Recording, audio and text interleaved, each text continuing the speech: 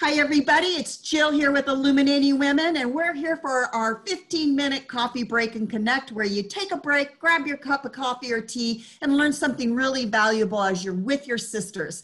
So today I'm excited to bring with you this beautiful woman practitioner I've known for a handful of years, and the women that have worked with her have totally made a difference in their health.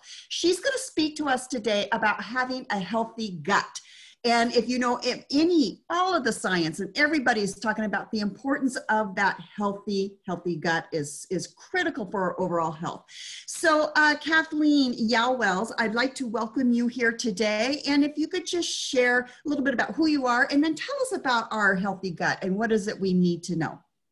Thank you, Jill. Well, good morning, ladies. And I'm happy to be here, and I'm really excited to share my knowledge and experience with you. You've heard the saying, we teach what we need to learn. So I was born with a strong constitution, but not in good health. And I have struggled with my health my entire life.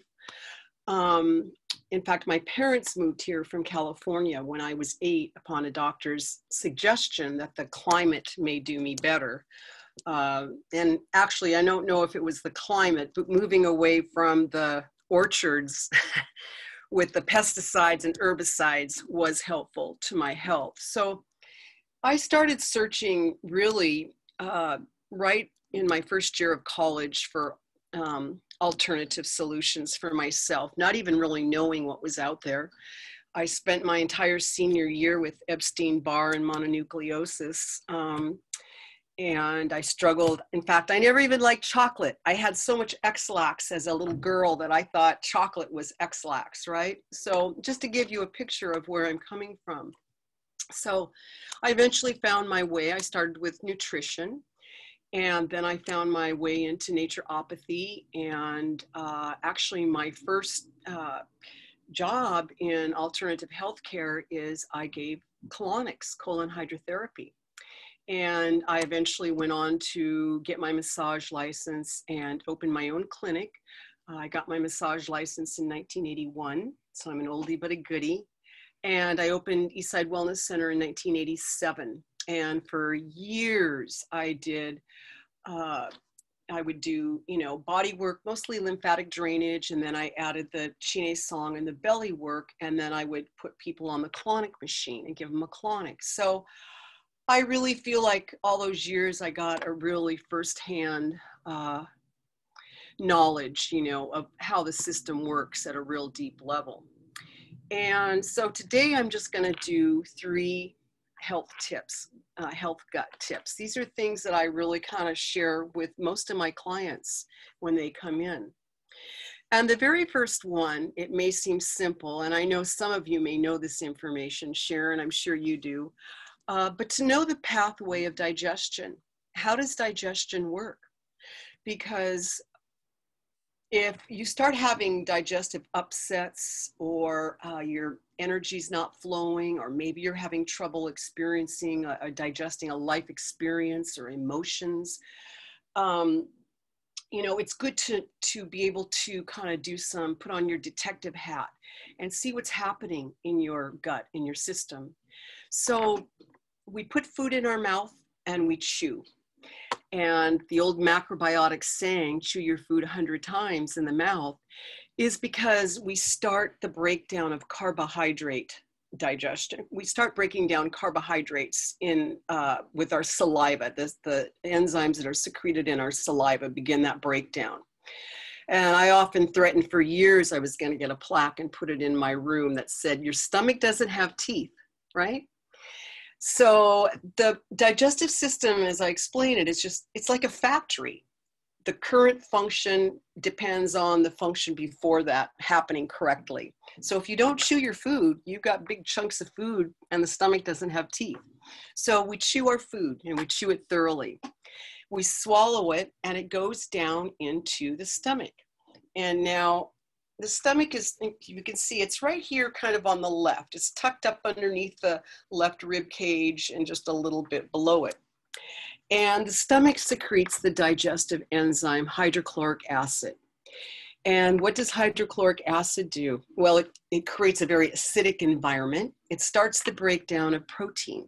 It also, I find it so fascinating how our physiology works. It also paralyzes parasites so that they can have a smooth transit out of our system and not create any havoc. Once that stomach reaches a certain pH level, the valve opens on the end of the stomach, and now all the food is all mixed up in this bolus of liquid and food. And it squirts into the first part of the small intestines, the duodenum. And when the bolus gets there, what happens is that the gallbladder squirts its fat splitting enzymes into the mix. And then the good old pancreas, right? We kind of think the pancreas just secretes insulin, but actually the pancreas has a huge role in digestion. It comes at the end and it throws out digestive enzymes to finish the job of protein, carbs, and fat. And I like to kind of, that first part of the duodenum is kind of like a roundabout, right, in a neighborhood. I often feel really a hardness in there when I'm working. Things tend to get really stuck right there. And so I'm going to stand up so you can see on my body, okay? I'm going to show you my tummy. But so right here, if you take your palm and the center of spread your fingers, and right in the center of your palm, if you put that over your navel, right, the center of your navel, right in the middle of your palm, that's where you have 20 feet of small intestines. They're all coiled in there like a snake, right? And this is where you absorb or not, right? And this is where you make you. We continue to repair and restore is from the food that we absorb or not. And so once the food is absorbed in, the nutrients from the food are absorbed in the small intestines, now it's going to squirt out right in the lower right hand, right where your appendix would be, in the lower right hand corner. And now there's a little bit more of nutrient digestion, minerals, some B vitamins. And now the water is starting to be absorbed. We're starting to form our stool. And that bolus has to travel all the way up our right side. It has to defy gravity. And so we're going to talk about what helps with that. Fiber, water, and breathing most of all. Breathing most of all. And then the food travels across the transverse, down the left side, kind of curves right here at the left hip and out the poop chute. So that's the pathway of digestion. And so, if you're bloating immediately after you eat, that's information. If you bloat several hours after you eat, that's information. It's just all information. What's happening here? Where is the factory breaking down? So it's good to know the pathway of digestion. And I'm going to, let's see, I don't know if I can share. I can. Oh, share. This is the little picture I wanted to show you, gals. So you can see that the parotid gland is where the carb enzymes come in, and it goes down the esophagus, into the stomach, down into the small intestines. It comes over there where it says the cecum and travels up and over and down and around. And this big guy here is your liver. It's so big. And the pancreas is kind of tucked right in there underneath the stomach and the transverse colon or transverse large intestine. So that's kind of, just wanted to get you an idea of that. Now, so my 3 gut health tips. Number 1, know the pathway of digestion. Number 2, support your digestion. And I don't want to spend a long time here. I just want to kind of because I want to get on to the meat before we run out of time. But, diet, of course, it's very personal. Everyone knows that we shouldn't eat anything that's processed, fried, white, sugar, alcohol, all of our favorites, right? Um, but eat plants. That's what I encourage in my class. Eat plants as much as you can. Just focus on increasing your plants at every meal if you can. Every morning I have vegetables with my breakfast. This morning I had 2 poached eggs in a big acorn squash.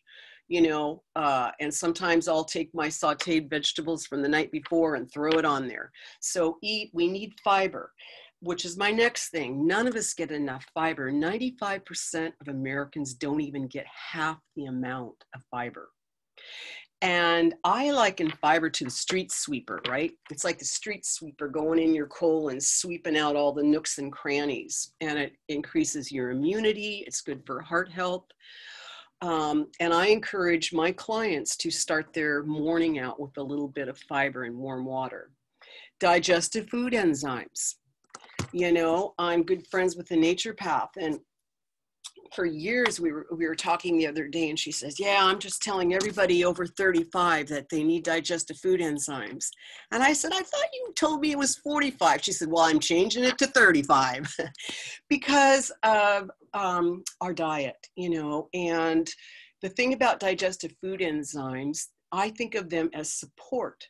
Once you kind of take them to support your body, if it's not making enough carb enzymes or the hydrochloric acid, you begin to digest your food better and absorb better. You're absorbing better, so you make more enzymes. And I've seen this over and over and over again, and it's very different. Some people need more than others. You know, I'd often say, I had a gal once say, oh, the enzymes didn't work, and she had terrible digestion. She took 1. I'm like, would you go work out in the garden and take a bath in a cup of water? No. So it's very individual. The other thing is water, water, water, water. And I'm sure you all know the rule of thumb, right? You take your weight and you divide that number in half. So if you weigh 100 pounds, you need 50 ounces of water a day. And if you eat sugar or prescription drugs, alcohol, caffeine, again, all of these are dehydrating. And it's funny because when I gave colonics, we're all dehydrated. We just are. And when I would give colonics, I would tell people, you know, well, make sure you come hydrated. Well, I drank a lot of water the night before. Well, it takes a long time to get hydrated. That's good, but I would always say, well, your body's going to take a nice expensive drink of water. And at that time I charged $90 a pop. So it was an expensive drink of water because the body would not eliminate until they were fully hydrated. And the colon, the large intestine, you know, that's what we call auto intoxication. You know, when it gets really toxic and it seeps back into the bloodstream. So water is important. For years, I wasn't really into a daily organic vitamin and mineral. I am now.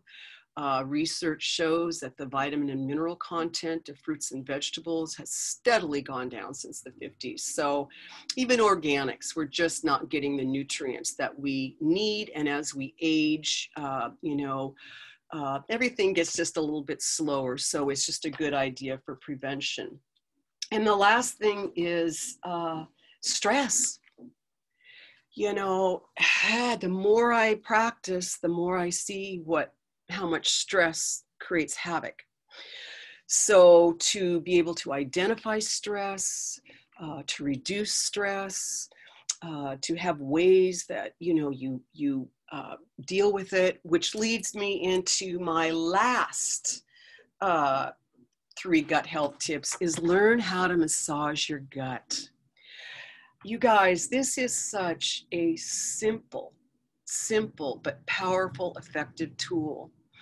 One of my teachers, Mantak Chia, says that if you just would do a little bit of belly work for even 10 minutes a day, daily for 1 year, you can totally reset your digestion and your emotional well-being and a lot of structural issues. And the reason that is because when we are at the moment of conception, when that embryo attaches to the uterine wall, the cells start dividing, and they divide, creating 3 fascial tubes: digestion, circulation, and the nervous system. And then it's just fill in the blanks, right? So the navel and the navel, and I'm going to show you just one move today. The navel is the center of our fascial system. It's the gateway. The navel is where all the fascial development begins. It's where we receive nourishment from mom. It's where we throw back our toxins. And just because we're born doesn't mean that that changes. In Chi Nei Tsang philosophy, you know, whenever you have digestive issues, structural issues, surgery, accidents, injuries, unfelt emotions, the body in its innate wisdom, the fascia, will always pull back to the navel for detoxification. This is our gut is our recycle center. So when someone comes to see me, the first thing I do is look at their navel. And, you know, there's a whole diagnosis. You can see what organs are being pulled and all sorts of things. So just working with that slowly unwinds the entire fascial system. And I can vouch, dropped pelvises, shoulder problems, neck problems, low back. I'll tell you, neck for sure. If somebody comes to me with a neck issue, I immediately go to their belly. So all of these things that are not digestive issues can be handled with belly work. The other thing I love about belly work and Chi Nei Tsang is it's meant to be shared. I love that so much. I always want my clients to have tools that they can do on themselves and not have to go throw, you know, $100 at a practitioner. So this is something that you can not only do on yourself, but your children and friends and family. So with the belly work, there's only just a couple of moves, but you're really moving, you're really creating space in your gut for the organs to kind of fall back into their rightful place so they can do their job. You're not trying to fix anything.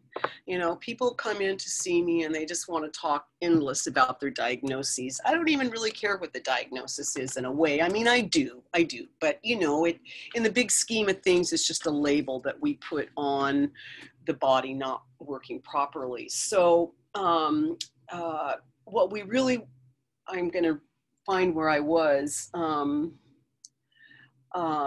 Actually, my whole intent with folks is that I can inspire them, inspire you to begin a journey of just establishing a greater connection to your guts.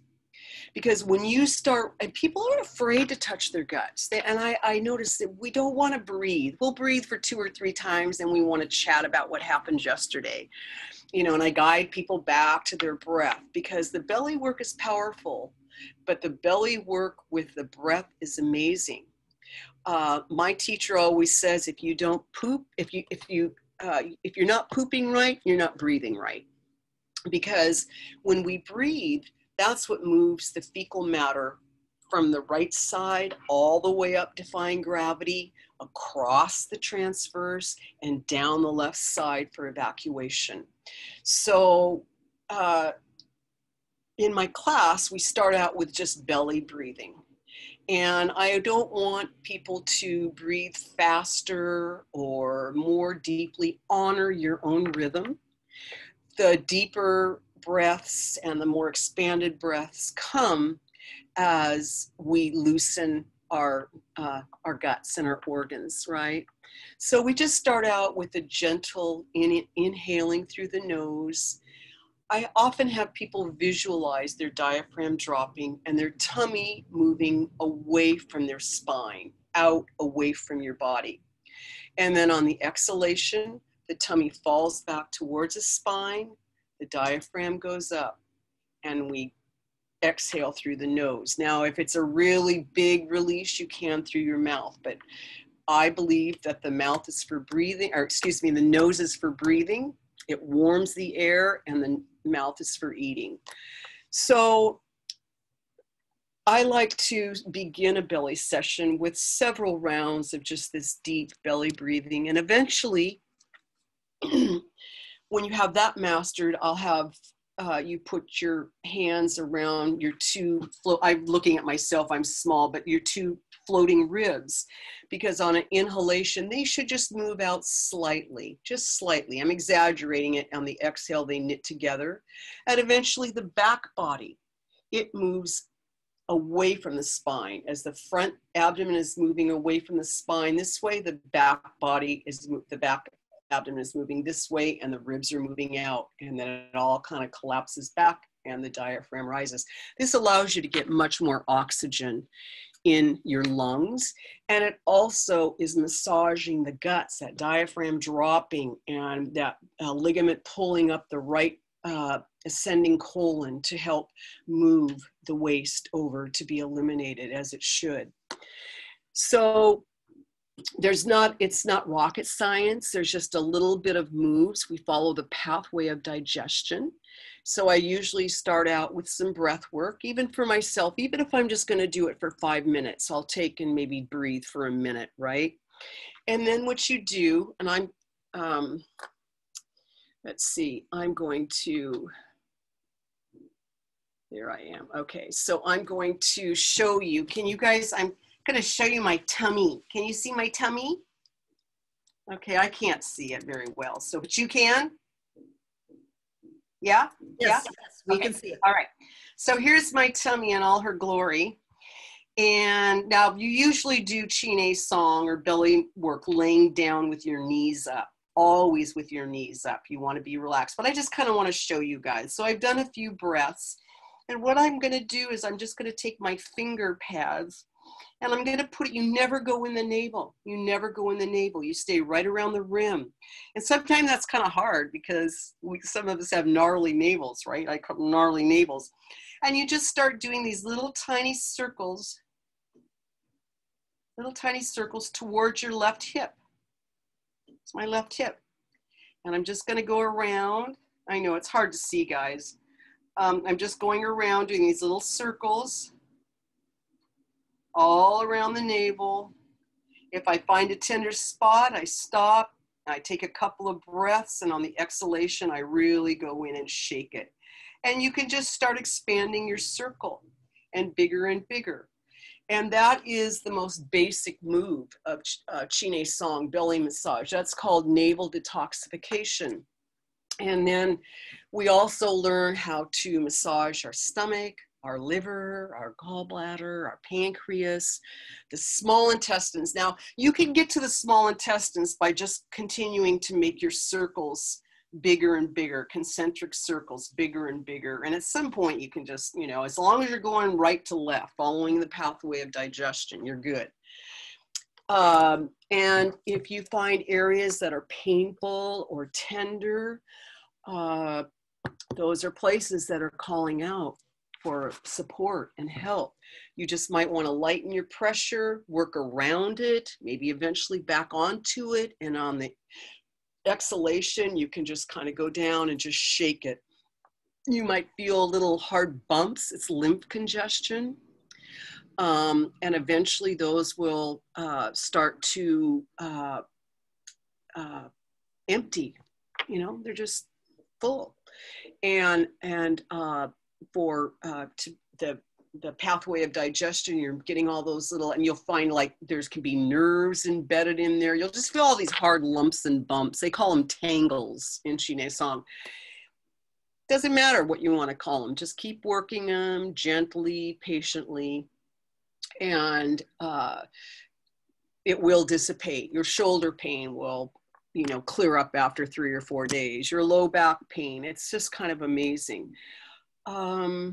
This is incredible information. You just filled us up. I mean, I'm just sitting here taking notes and I'm going, when is she having her workshop again? I think I gotta go to this. I'll just leave it open for questions there. Well, what I'm going to do is I'm going to stop the recording so that we can have a more personal chat. Okay. But if somebody wants to reach you, how can they find you?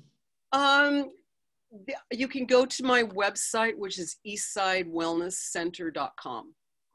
Okay. eastsidewellnesscenter.com. And the best way is to reach me by email. My ringer is usually off because I'm always in session, but even my voicemails come deciphered as emails. And my email is just info@eastsidewellnesscenter.com. So very easy. And I'm located in Kirkland. And you're located in Kirkland. This is great. So we're going to still have our chat time, and because this is more girlfriend, and get a little more questions. And boy, thank you so much, Kathleen, for coming in. I learned a lot, and I so believe our gut health is critically important to our overall health. It's primary. You got to, and I get it. So thank you. This was very valuable. Ladies, stay on, and we'll chat a little more. Bye-bye, and come check us out at illuminatingwomen.com. Bye-bye.